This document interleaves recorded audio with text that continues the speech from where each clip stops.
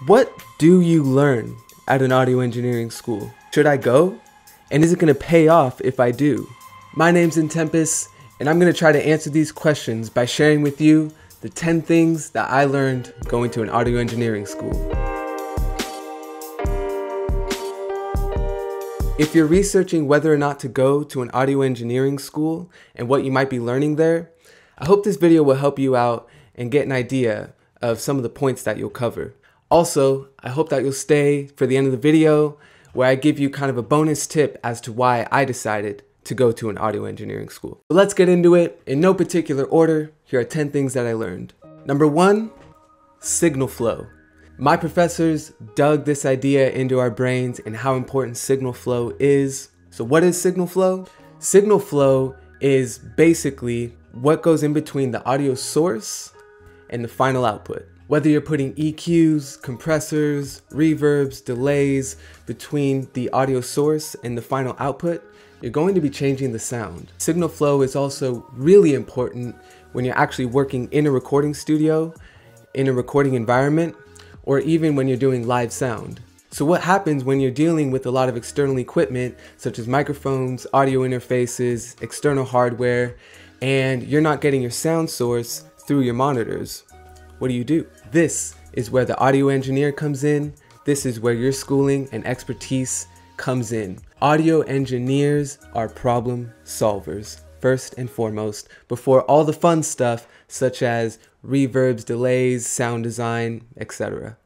Number 2, using external hardware. This right here is actually one of the big reasons why I decided to go to an audio engineering school, because you get to be hands-on with external hardware that you probably won't be able to afford for a very long time, for the most of us at least. By external hardware, I'm referring to analog hardware such as analog EQs, compressors, preamps, things like that. Now, even though the music industry is gearing a lot more towards digital music production, digital mixing, there are some advantages of having analog equipment, and especially being able to know how to use it. They have different colorations that we are emulating in modern day plugins, but there's a lot of analog enthusiasts that say that there's nothing like the sound of analog equipment. So by going to an audio engineering school, you can be hands-on with this external hardware and use your ears and find out for yourself if you can hear that analog difference. Let's move on to number 3, learning how to use a mixing console. You know those big recording consoles that you see in every major recording studio? Yeah, well, imagine being able to look at that and say, yeah, I know how to use this. Let's record this session. A part of an audio engineer's job is to get great recordings and to be able to know how to use a mixing console. You want to know the secret to using mixing consoles? Signal flow. I said it earlier, but this is the reason why my professors dug in this idea of signal flow into our audio engineering brains. Signal flow may be the single most important thing in audio engineering, and that's really all a mixing console is. The signal from the audio source going to the final output through the mixing board. Going to an audio engineering school, you might have the opportunity to have some hands-on training with these mixing boards, which means that when you go to a recording studio, or if you want to work at a recording studio, you'll know how to work the board. So let's move on to number 4, recording techniques for various instruments. So what microphone should you use for vocals? What microphone should you use for brass instruments, wind instruments, drums, guitars? That's what you'll cover. Not only will you know what microphones to use or which ones will have different coloration, but you'll also know proper distances and the idea of the proximity effect and various other recording techniques. I should say this as well, it's not always about just the microphone that you're using, and it's not always just about the performer. It's also about the room that you're in. Another recording technique that you'll learn is knowing your room and knowing where to place certain instruments, certain amplifiers where to get a decent sound. So let's get into number 5, and probably the one that most people are curious about, mixing, and mastering. Going to an audio engineering school, you will definitely be learning different mixing and mastering techniques, when to use EQs, compressors, how much compression is too much, when to use delays in your mixes, what reverbs sound good on what instruments. You'll learn a bunch of different techniques that you'll find really useful.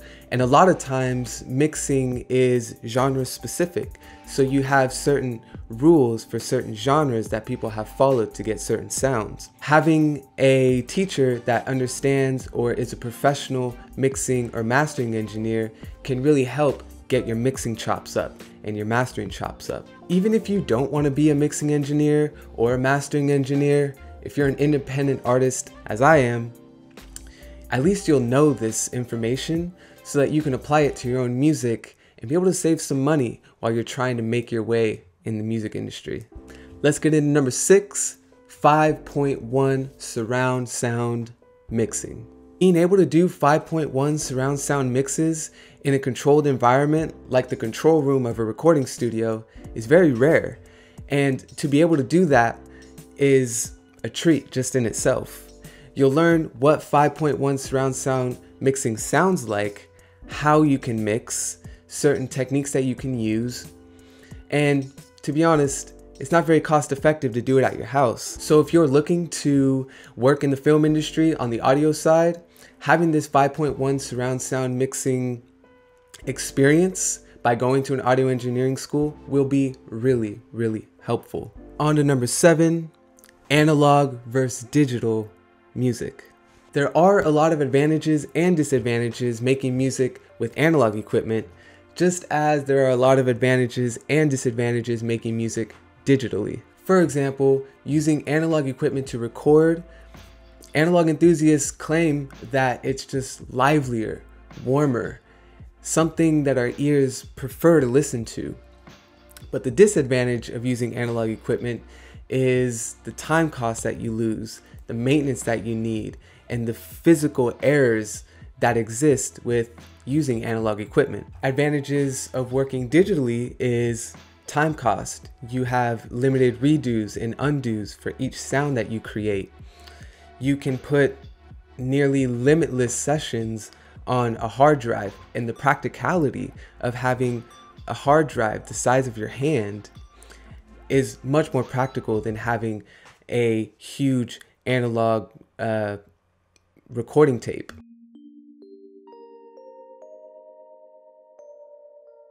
But when the analog realm and the digital realm work well together, it's a beautiful thing. And as an audio engineer, you'll know how to work in both realms.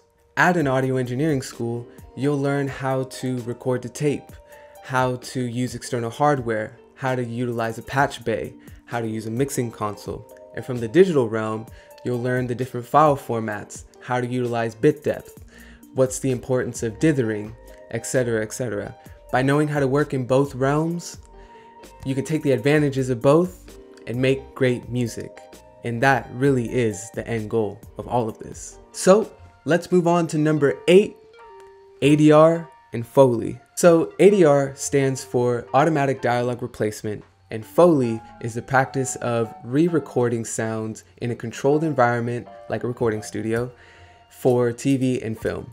It was such a joy to be able to do Foley at my audio engineering school. It's a lot of fun, and if you're looking to work in TV and film on the audio side, your audio engineering school may just teach you about ADR and Foley, which will be extremely helpful. The reason for ADR is because typically the audio that is captured on a film set is too noisy to use as final audio.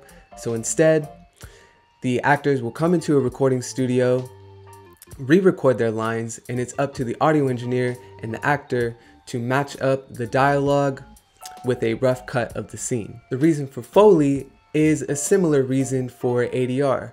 Typically, the audio that was captured doesn't have enough impact to really sell the story or dramatize the story. So what Foley artists do is reenact the scene, add certain sounds that should be added in order to add more impact. For example, Foley artists will find a sound that sounds like bones are breaking, because actors aren't really able to break their bones on set, right? Or maybe the sword just needs to clang a little harder, or the rubber on the tires needs to screech a little louder, and the audio just needs to be cleaner. Well, that's the job of the Foley artist, and it's also the job of the audio engineer to get a nice, clean sound. Okay, moving on. So number 9, live sound. A lot of audio engineering schools will have classes on live sound. Live sound is how to set up for concerts or events. Live sound is a completely different beast than recording studios. Recording studios are controlled environments, and live sound, anything can happen. Things you'll learn regarding live sound at an audio engineering school will typically be things like, what does the front of house engineer do? What does the stage engineer do? How do you set up stage monitors? How do you set up the front of house monitors? How do I EQ in order for there not to be feedback? What do I do if there is feedback on stage, which is a very common problem? How do I EQ and adjust levels in order to get a great sound in a live setting? Because live concerts and live events, the environment is changing all the time, and you need to be able to compensate for that. Things are changing all the time. Artists are moving things around, and feedback might occur. You need to know how to handle these problems on the fly. That is what you'll learn at an audio engineering school. You'll get your chops up, you'll learn what it takes to be in that type of fast-paced environment, and it's a good way to make sure that you'll succeed. Okay, number 10, acoustic design. So acoustic design is similar to live sound, where the environment is different every time. So an audio engineer, or rather an acoustic designer, needs to be able to know what to add or what to subtract in a given environment in order to get a great sound. Now, people get paid a lot of money to design a well acoustified room. Is acoustified a word? You get what I mean though. At an audio engineering school though, you will learn a lot of acoustic concepts, such as what are bass traps and when or how or where should I apply them? What are diffusers? What is the proper speaker placement in order to create a good mixing position? What are hanging ceilings and why are those important? What is the best ground to have? What proper foundation? What should the walls consist of in order for sound not to bounce around and confuse your mixing? Acoustic design is actually a pretty scientific process, and again, people get paid a lot of money to do this, and if you've researched acoustic products, they are pretty expensive. But with your audio engineering schooling, you'll get a pretty good idea on how to make your environment sound better. Alright, so those are just the topics of what I learned at my audio engineering school.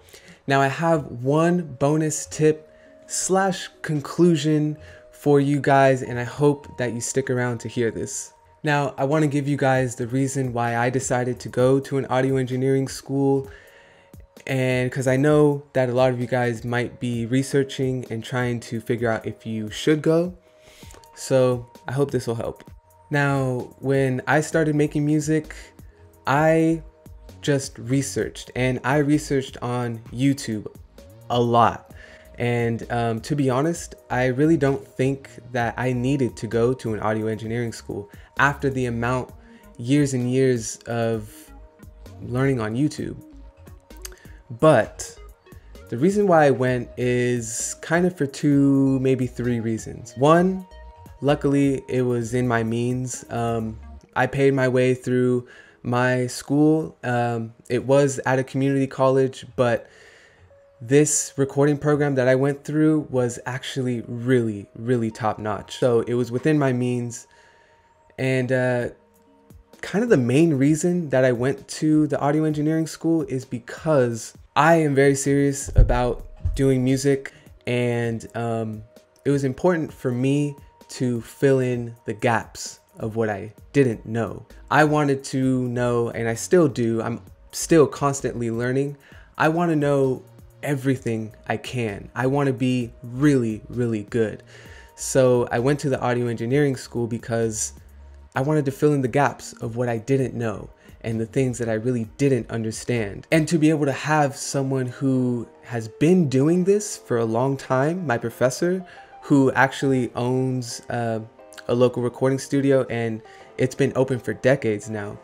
I wanted to know what he knew, and that actually turned out to be really, really helpful. So if you're trying to figure out if you should go to an audio engineering school, the first thing I would advise is stay within your means, because the music industry is constantly changing. For me personally, if you can afford it, go to a really nice audio engineering school. But I also don't think that you'll need it, because the concepts are going to be the same. If you're paying $40,000, $80,000 for an audio engineering school and you can afford it, great.